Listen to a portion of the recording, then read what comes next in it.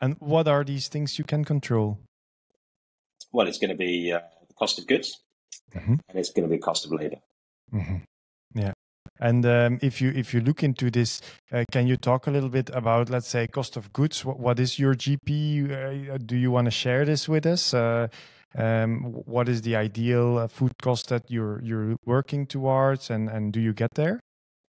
Yeah, I mean, I think a lot of the industry traditionally has always, on our side, has always been around sort of 70-30 as an aim. We're around there. We're say give or take 2%. It depends. A lot of it for us depends on specifically the cost of salmon. A huge proportion of our customer base eats salmon, same as poke all around the world.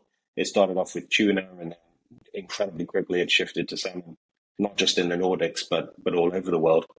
And that's a really high cost. That cost is almost, it's been almost 300% increase since we opened the business. Yeah. Obviously, that's not something that we can push onto the consumer completely. No.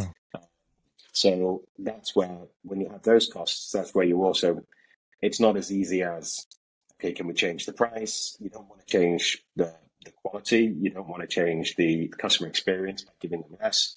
So then you really try and look inside your operations to see, where are the gains? What can we do there?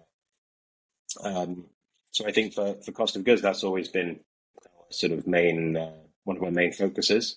Obviously, on what can we control, and all of that definitely comes down to people. It's, at the end of the day, it's no matter how many locations you have, it's the people inside that are controlling the orders, they're controlling the consumption of the food, and it's that comes down to training and making sure that the teams are operating really well, and that you've got good oversight as well.